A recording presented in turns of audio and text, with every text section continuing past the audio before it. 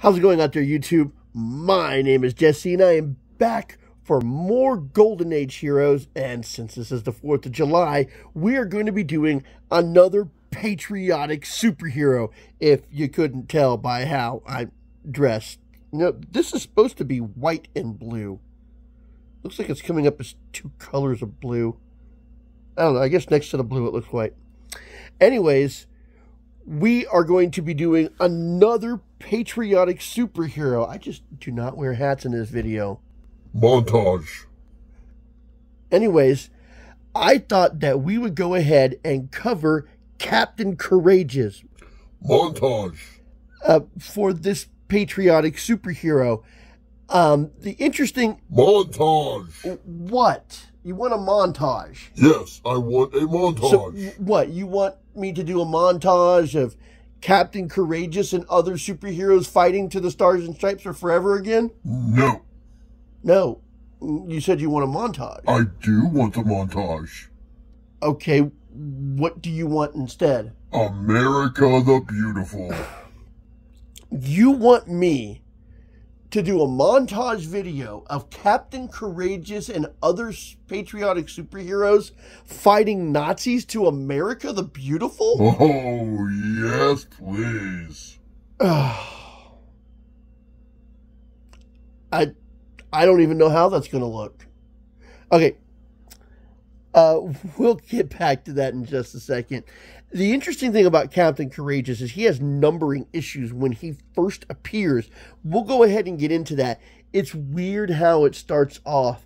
He gets his own self-titled comic, but it comes off of the title that he appears in, and the number of his comic book follows the numbering of the comic book that he came off of. Now, that's actually quite a common thing for the Golden Age. A hero will start off on a different set of comic books, and it will become so famous that they'll change it to that name, but they won't restart the numbers. They'll continue it from that one. I actually think that I mentioned that when I covered the Blonde Phantom in Timely's Comic Books Tops 20, how they changed the comic book to her name, the Blonde Phantom, but they kept the number where they changed the format. I think it was from like 6 to 7. So they didn't restart the comic. They just followed her number and continued it from there. Now, Captain Courageous only does that for one issue. And then he gets moved over to 4 favorites, where a lot of the superheroes, when they were done from the original runs that they came from, came to 4 favorites so they can keep putting out comics of those heroes. I don't know if their other runs were less popular. Anyways, to get back to this, we're going to be going over Captain Courageous. Now, an interesting thing about this, in the 4 favorite comics, he starts with number 5. He is the superhero that he is supposed to be, that he appeared in the other ones. I'm saying that in a very specific way because after issue 21, he joins the Navy. Now, as he joins the Navy, he starts as a captain. And he doesn't show any more of his superpowers after he joins the Navy. I would have thought that a superhero on your team would have been a great asset, but he joins the Navy and he stops being a superpowered superhero. Now, one of the reasons I can see for the change is this was about the time when people were not really reading superhero comic books anymore, because the other superheroes that appeared with Captain Courageous are starting to get phased out. And number 2, a lot of people were getting into the more realistic person grounded stories, but that's not what I tuned into Captain Courageous for. To be perfectly honest, I would have been fine for him to remain a superhero until his last issue in 28, because if I wanted to see a non-powered individual in the military fighting bad guys, I had a plethora of Golden Age comic books to choose from. So it feels like a gigantic bait and switch. Now, I know in number 22 he joins the Army or Navy and keeps his naval rank and it goes all the way to issue 28, and then it ends. But it feels like a gigantic bait and switch. It was kind of like with Captain Valor, but with Captain Valor, we see him leave the military, and then he comes back. So with that, it was more believable. One of the interesting things is, in all the sites where I've looked up and done research for Captain Valor, they are Captain Freudian slip. Captain Courageous, they say that he is a supernatural entity that appeared when he was needed, in the same way in the Unknown Soldier. I am going to totally say right now that that is completely incorrect. He is not a supernatural entity that is needed when people need courage. He appears in his civilian identity more than once in his first appearances, and as I stated in issue 21, he puts on a Navy uniform and joins the Navy with no more superpowers. If he's a supernatural entity, one, he's not joining the Navy, and two, he's not going to become a regular person. So, to every one of those research sites that says he's a supernatural entity, you are completely incorrect, and you need to alter your description of Captain Courageous, or have somebody edit your pages. He's not a supernatural being, but he does have supernatural powers. No origin story. This has gone on for way too long. So, in regards to the montage, I'm going to be perfectly frank. Probably a good idea for you to remain Jesse. I am doing this opener before I even started working on the montage, so I have no idea how this thing is going to look. So, I know this is a really long-winded opening. Let's go ahead and get started with this video and the review. I will show you why I think all these other sites are incorrect, calling him supernatural. We'll cover the numbering issue, the first issue, and we'll glance a little bit about him becoming a naval officer. So, let's get this one started for the 4th of July. Okay, I forgot to mention this in the opener.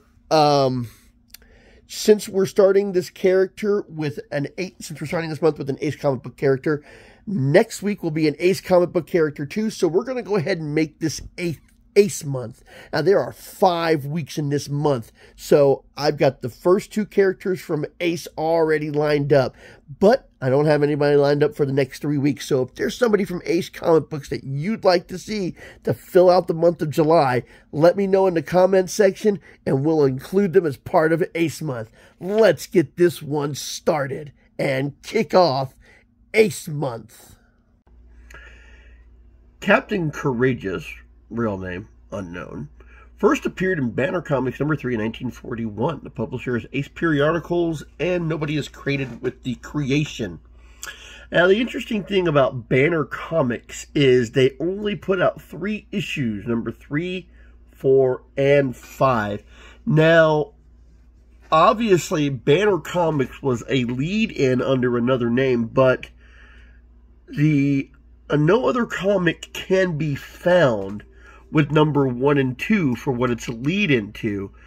After the first issues of Banner Comics, it goes into Captain Courageous number 6, and Banner Comics is a lead into Captain Courageous, but he only has 1 issue in number 6.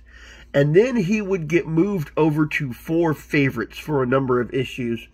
Now, in everything that I've looked at, they say that Captain Courageous is a supernatural being who appeared to brave men and women asking for courage.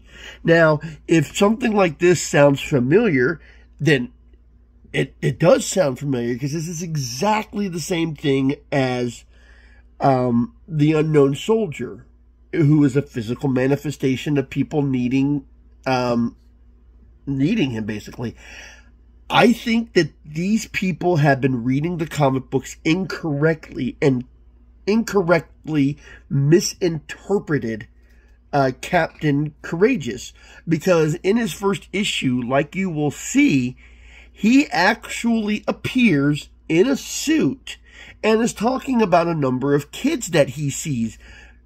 No mention of him being the spirit of courage, no mention of people calling for him, it doesn't fit.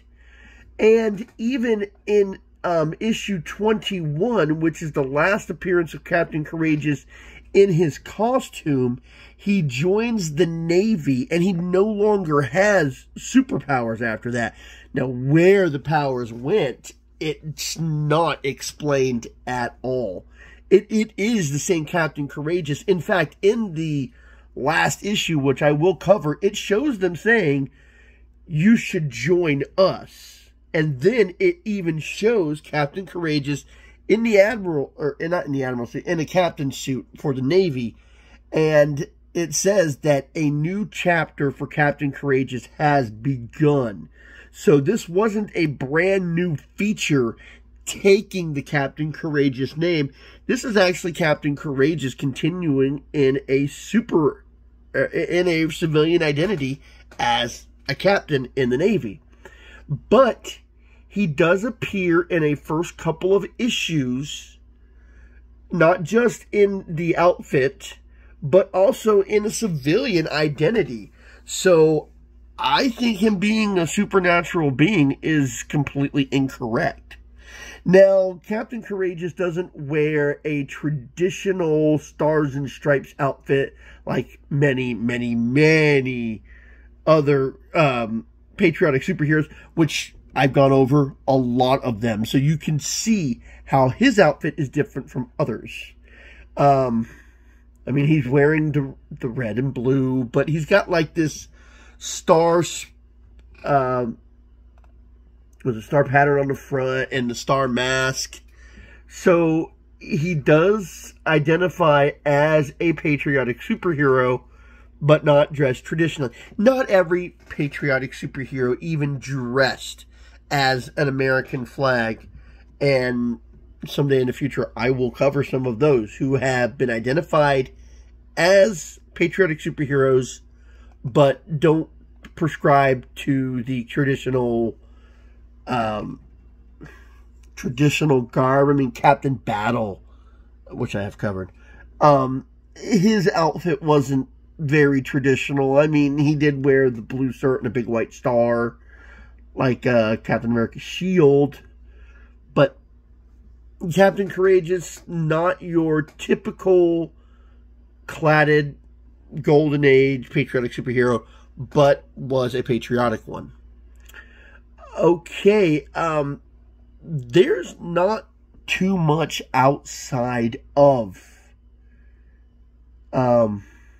Captain Courageous on the outskirts. So let's go ahead and cover his first appearance, and then we'll briefly cover his sudden change in the entire format of the comic book in 4 Favorites number 21.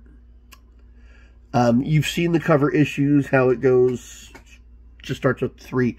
So let's go over the first appearance. In Project Superpowers, Captain Courageous does have a little bit of a role.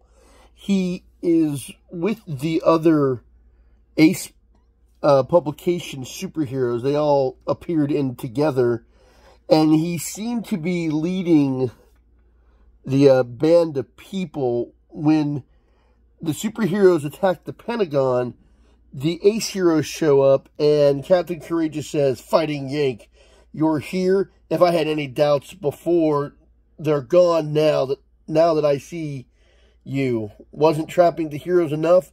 Now you have to go after the president and the government."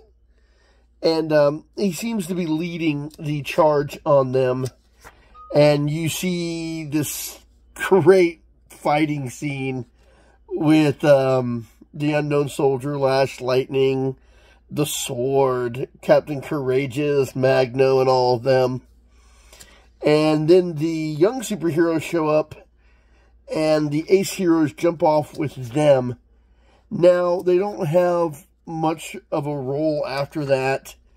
They start appearing in the All Heroes on Call battle. So, the battle at the Pentagon was their main point. They all had some speaking lines, just so you know they were in the comic book. They were not the main characters or the main focal point.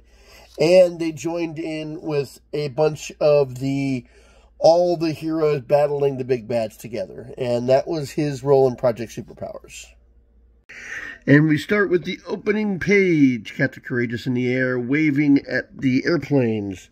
Mighty warrior, master of miraculous, defender of liberty, who enlisted his giant strength and courage in defense of his country, the United States of America.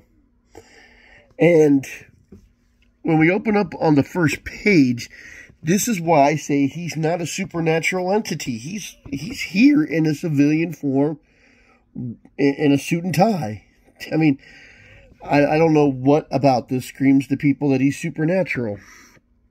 So he seems to be overlooking some children and says, I hope these American kids know how well off they are. Hey, what's going on down there? Now, this is an odd thing for him to say. As far as we know, he's a patriotic superhero, and he's supposed to be American from what I can guess. So the fact that he said, I hope these American kids, seems like an odd thing for him to say, because as far as I know, he is American. All right.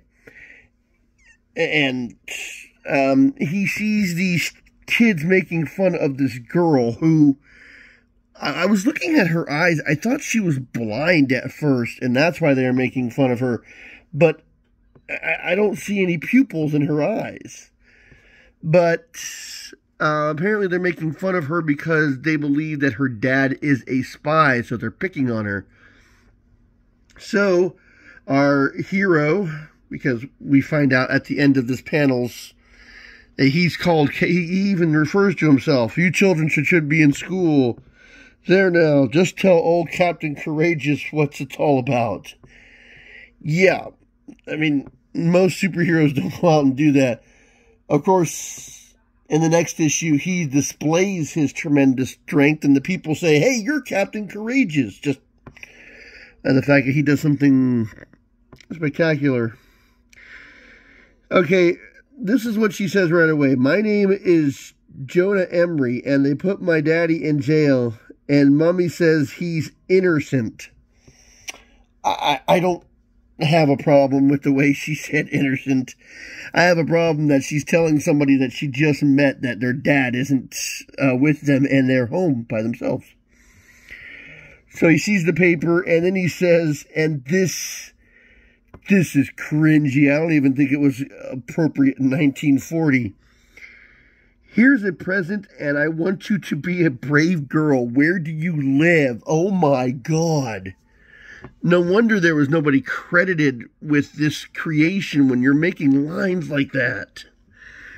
Okay. She tells them where she lives, and they say that they're lonely without their dad. There's just so much wrong with this. Okay, you tell your mom to expect a visitor at midnight. All right. Well, they say that it is midnight, and what I can't understand is she says that her daughter has talked to her. And if she knows that Captain Courageous was on the way, why would she be in bed at midnight and not actually up and waiting on her? I mean, she wakes up from someone tapping on the window. Don't be frightened, Miss Emery. I've come to help you. You're a mysterious figure tapping on her window in the dead of night. She doesn't know who you are. Everything about this is completely wrong. Anyways, she tells Captain Courageous about her husband, and he goes over to the jail. Now, it says that he's at John Emery's cell. One of the main problems I have with this is this guy appears to be in jail, and he's wearing a suit and tie. As far as I know, you don't get dressed up like that in jail. Now, it is possible that this is a courthouse jail, but they make no indications of that. So he bends the bars, goes into the jail cell to talk to him. I'm not making it up. Look at them. They're face to face in the jail. And then he leaves and bends the bar back. And as he tells him that he worked at a, let's see, he mentions that he worked, let's see, there's a red-headed spy at the factory. He tried to bribe me, and when I wouldn't listen, they framed me to get rid of me. Why didn't you tell the police? Because they threatened to kill my wife and little girl if I did. So his family was threatened, so Captain Courageous goes to investigate even farther. Now, I like the little, I guess it's a sunrise scene. This is obviously taking a very long time. Sunrise. Something tells me that this is going to be a busy day. First, I'll look over the U.S. mystery bomber plant. Is this a speech bubble or a text bubble? There's not even a line to indicate whether you are saying it or thinking it. Okay. So let's see, the mysterious bomber is ready for mass production. So, this is the 600-mile-per-hour mystery plane. What a weapon for defense for America. I had a problem with this at first. I didn't think that bombers... I thought the bombers actually flew faster than this. I thought that this thing wasn't... I was like, well, I thought there were planes that moved faster in 1941. And yeah, there were planes that moved faster in 1941, but the fastest bomber in 1941, which I did look up for this, actually went at 319 miles per hour. So a 600-mile-per-hour bomber is pretty nice. Okay. There's the red-headed man John spoke about.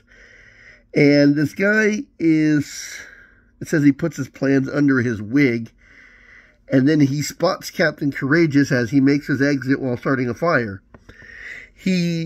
Let's see, look, an acrobat. I saw him steal the plans. Get him. Now, I don't think Captain Courageous realizes that he has been set up for this yet. And we come to the scene where two cops are racing at him. And these text bubbles are completely out of order. I am, but he won't be hit. Listen, cops, quit trying to annoy me. I'm on your side. That's him. Plug him. Now, he says that he's trying to hit him before the cop even says plug him. Which, if that's what you're saying first, that needs to be above the other text bubbles. Because then you're speaking out of order and everybody looks crazy as hell. Okay, now the panels don't exactly flow real easily here. We see Captain Courageous pick up this motorcycle and sidecar and put it on top of a roof. And then apparently he follows the guy to the skyscraper chicken farm, which is the stupidest thing I've ever heard of. But the way the boxes are set up, it doesn't flow real well. I mean, the last three panels at the bottom are fine, but the whole sequence doesn't flow naturally. You have to know where the next scene is to be able to follow it properly. Okay, so Captain Courageous sees that he's at a skyscraper and wants to have a look inside. Well, I'll be a Nazi's skyscraper army. He says a Nazi skyscraper army. And then he sees the red-headed man talking to a superior, and he says, lucky for you, you did not fail. He says, lucky for you, you did not fail. They probably could have worded that better. So Captain Courageous goes, oh, so I'm an acrobat, huh? I don't know why he thought that he had to say that out loud. Okay. So he goes into the plant, and look, here's a thought bubble. So apparently he doesn't have to say everything out loud. A catapult plane and a false wall. And he spotted a spy. Finish him. And it says that Captain Courageous picks up a plain wheel block and spears the bayonets. Now, first of all, you're not going to spear both bayonets with one wheel block, and if you look at the bayonets, there's multiple wheel blocks, but they said he only picked up one. They couldn't have said that he throws wheel blocks at them, indicating more than one. Okay, so he starts to beat up the people. He's ruining the army. The army. I really hope your army's more than two people. So, I have 3 problems with this page. First, the action is going out of the panels. I know I've seen it a lot in the Golden Age. I don't like that. Keep your action relegated to the panel. If your scene is so big that it has to go outside of the panels, then scale it back and make it smaller. I know they're trying to show tremendous action, but it is really just unnerving seeing them go outside of the panels. Next, you have arrows leading you around the page because that's how confusingly they set up these panels, that you need to be directed to follow it properly. 3 to 4, 4 to 5. When you have to have arrows, you failed at storytelling. But if that wasn't even so confusing, they numbered the panels that you're supposed to follow, which is bad in and of itself, but they numbered them wrong. The yellow box where he's getting sprayed with the X2 gas should be number 1, but it's not number 1 until the panel next to it. And that's labeled 1, 3, 4, 5, 6, and 7. So the action on the pages, the numbering is wrong. The arrows to direct you around, I guess the numbering wasn't enough. Okay. So they spray him with this gas and it knocks him unconscious, and they say he's going to dump him in the river. No, it says they're going to dump him in the ocean. So he's over the ocean, dumps Captain Courageous, and the cold air wakes him up. They say that the plan lands at a sanitarium, which is also known as an insane asylum. I guess sanitarium is just a better way of phrasing it. So he's talking to his superior about the bomber plane, and the superior says, well, great, we're going to destroy the plant and then start making our own planes so that they can get an advantage. Let's see, I've got to arouse the air fleet alarm. Look who's down below. Just the boys I needed. And the last time we saw these guys, they had their motorcycle and sidecar on top of a roof. Yet here they somehow are near the sanitarium. I don't know. I guess it could be possible that Captain Courageous has flown a far distance, but that's not the indication. So he talks to the boys and says that he's going to destroy the U.S. airport. Look, the bullets bounce off, so we know that he can fly. He's super strong and apparently invulnerable to a point. Now, he tells them that he's going to attack the airport, so they will call the airport and be on alert. Because the bombers at the sanitarium, that there was a Nazi front camp, looked like Allied airplanes, so they would be able to get the drop on them. He flies over to the airport, and I think it's the flight tower.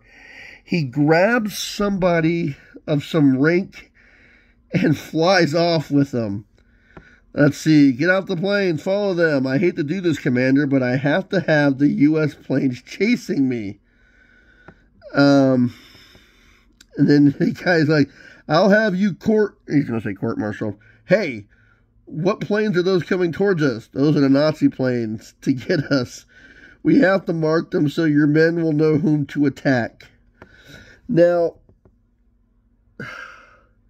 it looks like he has a bucket of paint in his hand now, which he didn't have before.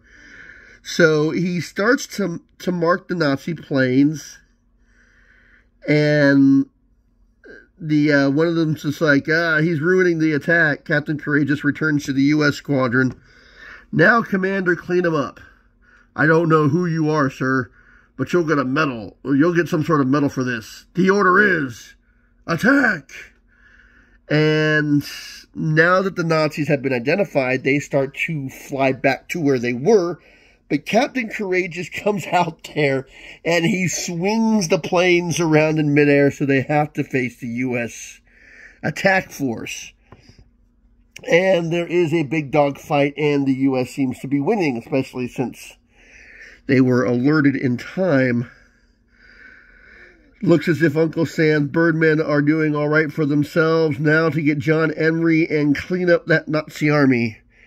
So he goes to Emery's jail cell and gets him out and lets him see his wife and kid for a minute and says, hey, I got some things I need to take care of real quick with the captain. So they go back over to the skyscraper and he lures the Nazis to come out. And here's another weird phrase. He goes, you stand here and bop them with this American baseball bat as they come out. He states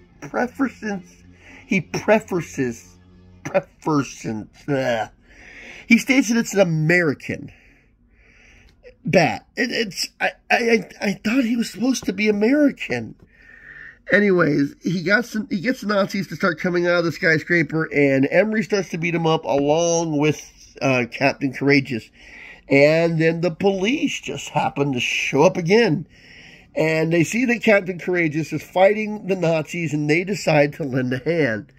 And then Captain Courageous says, I've got to take this skyscraper apart. So he grabs the needle of it, and he says he's going to throw it in the Hudson River. And he says, must be careful not to hit Lady Liberty in the harbor. Now, I didn't think that Lady Liberty was in the Hudson, but I did look this up. She's actually pretty close. So there would be a possibility if he didn't take care. So as he's throwing the top of the skyscraper away, a false wall comes out of the skyscraper and a plane shoots out. Not so fast, chum. I have business with you. Well, if it isn't the old friend Red Hair up to some more tricks. So he tells Red Hair that he's going to confess, and he says, no, I'm not.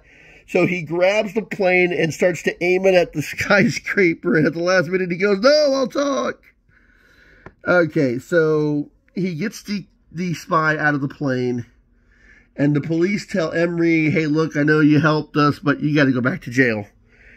Captain Courageous comes over with the spy and says, hey, this guy has something to say. Yeah, this man is innocent. I framed him to get him out of the way. So the next morning, John Emery's little Joan goes back to school. And the boys and kids that were mean to her apologize, and they say, hey, we're sorry. It looks like your old man was a hero after all. And high above them, again, like where we started from, well, that's 2 good deeds in one day. Teaching kids to be kind to each other, yeah, that won't last.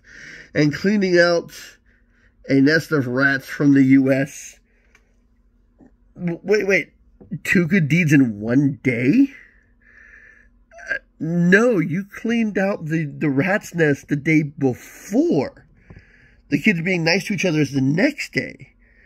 I mean, you may have done 2 good tasks within a 24-hour period, but this is clearly 2 different days. Okay, that's the first appearance of Captain Courageous. Sorry. Captain Courageous, Banner Comics #3. Now, Captain Courageous would pretty much just go on to fight Nazis. That's how his stories ended up working. Apparently in the next issue, he helps to secure independence for Newfoundland, which, sometimes the patriotic superheroes did that. They would go in and help a country that was like allied with the U.S. and all from the U.S. I mean, I think the Unknown Soldier helped out Britain in one of his issues. So helping out non-American countries did happen in some of these other patriotic superhero comics. So he does help with the democracy of Newfoundland, and then it seems like he stays mainly in the U.S. Now, he does have a couple of arch enemies, and let's see, there's an issue where he actually goes to Japan and finds himself helping out some jungle tribes to go after one of his arch enemies. But mostly he sticks with the U.S. and he fights the Nazi armies. see, later in the series, as I mentioned with issue 21, he ends up joining a Navy and no longer has any more powers, which makes his storyline a little less compelling, which may have been one of the reasons why he only lasted to issue 28. Actually, I think him becoming non-powered made him last longer than the other superpowered heroes that were actually out at that point. And then the whole comic book turned into kind of a funnies, Archie type thing, which it didn't last very much longer after that. I think that 4 favorites would end their run with number 32, so the whole format change didn't last very long. But when he stopped using his powers, it was a little less compelling. If I wanted to see somebody in the armed forces with no superpowers at all, there's a number of comic books that I can read. So that sums up Captain Courageous. I hope you enjoyed this video. I hope I didn't turn you off of this video. So I hope you learned something. I hope you liked it. And this is just the beginning of Ace Month.